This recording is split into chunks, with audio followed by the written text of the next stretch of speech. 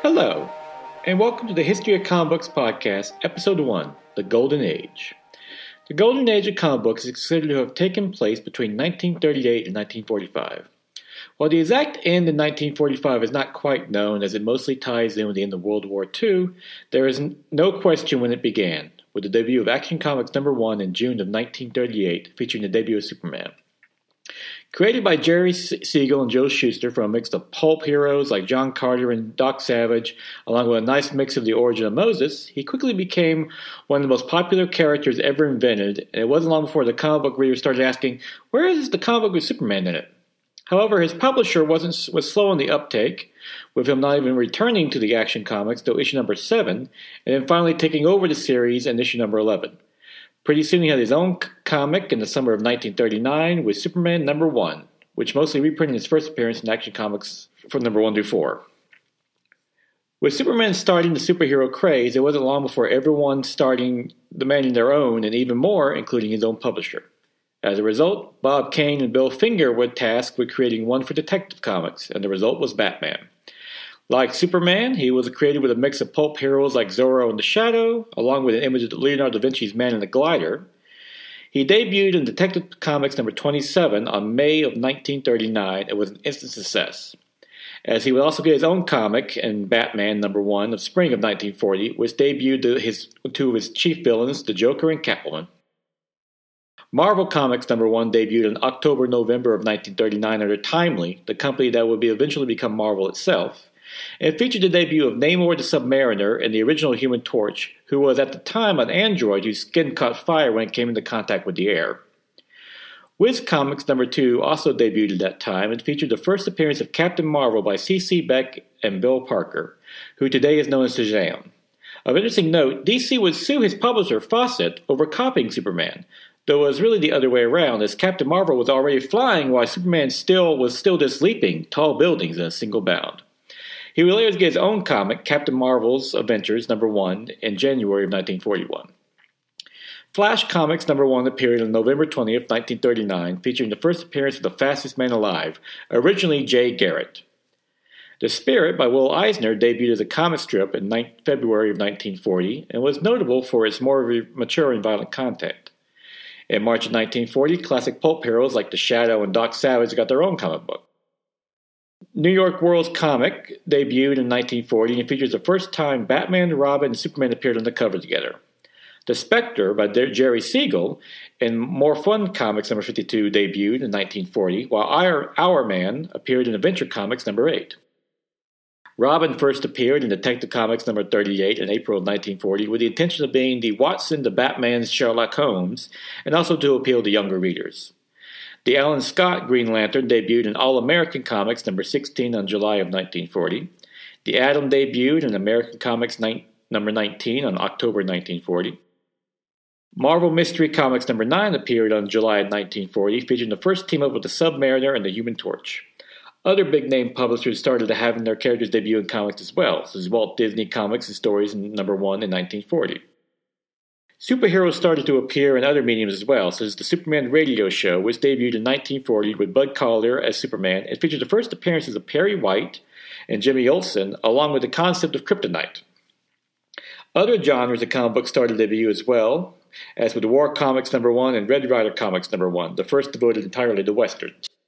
All-Star Comics #2 appeared in 1940 and featured the debut of the JSA, otherwise known as the Justice Society of America, which included the first lineup of The Flash, Green Lantern, The Spectre, Our Man, Hawkman, Dr. Fate, The Sandman, The Atom, and Johnny Thunder.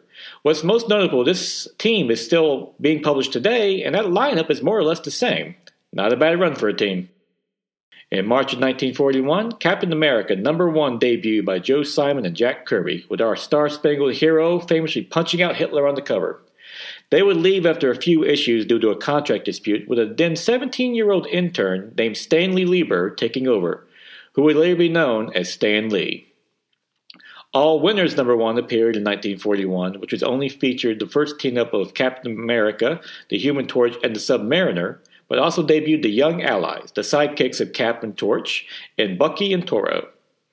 In 1941, another war comic appeared called Military Comics #1, featuring the first appearance of the Blackhawks, DC's famous flying squadron. Police Comics #1 debuted in 1941, featuring the first appearance of Pet Plastic Man by Jack Cole, and would get his own series in 1943. The first Girl Comics appeared with Calling All Girls #1 in September of 1941. Classic Literature also appeared in comics with Classic Comics #1 in October of 1941. In September of 1941, Superman made his cartoon debut with a classic series from Fleischer Studios. The Green Arrow and Aquaman first appeared in More Fun Comics #73 on November of 1941. Archie, the classic character and current star of the CW series Riverdale, made his first appearance in Pet Comics #22 on December of 1941 by Bob Montana. By 1941, comics were selling 50 million a month thanks to their exciting stories and being a cheap form of entertainment during World War II. Wonder Woman debuted in All-Star #8 in December of 1941. While not the first female superhero in comics, that was the Black Fury in April of 1941, she is the one who set the standard for all to follow and became an instant hit. Quality Comics introduced the Spirit in Police Comics #11 to comic books on September 42, and later got his own book, The Spirit, in 1944, along with the first appearance of his regular black character, of a regular black character in Ebony. Now, I should warn you, if you ever look up this character, he is unfortunately indicative of racist attitudes at the time, but he does hold the distinction of being the first regular black character in comic books. Star Spangled Comics #7 introduced the Newsboy Legion and The Guardian by Joe Simon and Jack Kirby, another shield-bearing hero by them. By 1943, comics were estimated to sell at $30 million a year, with up to $25 million selling per month. Max Gaines left DC in 1944 and would found Educational Comics with the intention to educate readers. It would later become Entertaining Comics under his son Bill, best known today as EC Comics. Superboy made his first appearance in More Fun Comics #101 in 1945. As stated at the beginning of this episode, the end of World War II in 1945 is considered the end of the golden age of comic books. During the war, comics were a chief source of entertainment and extremely popular with soldiers, who, as today, are very young. Sales started to peter out as the war ended, though still steady. However, the success of this until now unregulated medium had drawn some unwanted attention from parents, doctors, and worst of all, the government.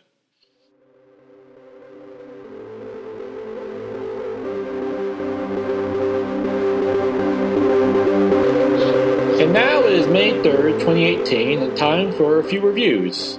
First off, of course, favorite comic book of this week, Tab and Blink, We're Here, by Kevin Rubio, Lucas Maragon, and Rick Zombo. A collection of the classic one-shots of Tag and Blink, the two idiots who managed to weave their way throughout the entire Star Wars continuity, originally published by Dark Horse, and now under Marvel.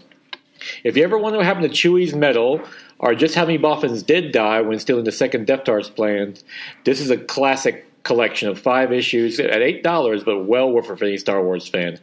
Seriously, this is some of the funniest stuff for any Star Wars or just comics in general. A true classic. Also, I've done a copy on a few of the streaming servers today, especially on the comic book side. I cannot recommend The Tick on Amazon Prime enough. Peter Serafinowicz is hilarious in the title role, mixing in kind of a sweet-natured but a pompous attitude about him, and uses his stature to great work. And as Ben Engwood points out, the Tick is designed to make fun of current comic book shows. This is the show, like the Saturday morning cartoon show, and the original sitcom made fun of. It is well worth watching, as I pointed out, Serafinowicz is brilliant in the title role. Plus, Jackie Earle Haley, probably best known as playing Rorschach in the Watchmen movie, is a hoot as the big bad, the Terror, who steals the show when he's not trying to take over the world, trying to get jazz drummer lessons. If you're an Amazon subscriber, this is a must-watch. Also, I caught up on Jessica Jones Season 2. Excellent, fun series like the first season, but that's the problem with most Netflix series. That 13-episode fixed limit really hurts the series. Quite frankly, this could have been shorter. Kristen Ritter gives another brilliant performance, and it delves into how she got her powers. And Rachel Taylor is equally excellent, her best friend, Trish Walker. And it does give huge future hints of where those characters are going, but they could have easily pared it down to 10 episodes or less. Nevertheless, if you're a Netflix subscriber, definitely worth picking up and watching. And of course, the elephant in the room, Avengers Infinity War. Whew. Still processing, but this is easily the culmination of the MCU's last 10 years of movies, and it's well worth watching. The cast is excellent as usual, with Josh Brolin as Thanos stealing the show, easily becoming the MCU's best villain, and quite frankly a quite layered one and complex. You feel for him, even though he does believe in the Malthusian overpopulation myth, which has been long disproven. But even when the extreme lengths he goes through to accomplish his mission is just scary. The action by the Russo brothers is second to none, as usual, and this is a true epic on every level. If you are a comic movie fan, this is well worth watching, and after seeing the box office gross, I'm surprised you haven't already. And finally, just remind everyone, May 5th of 2018, of course, the first weekend in May, so you know what that means, Free Comic Book Day. Go to your local comic book store and get some free comic books, and also pick up something yourself. I'll be doing the same. And, oh yeah, apparently there's a horse race in Kentucky too, but who cares? Anyway, thank you for coming back for another episode of HistoryOfComicBooks.com. And next episode, we'll be going into the interim age between the Golden Age and the Silver Age. And thank you, and enjoy some comics.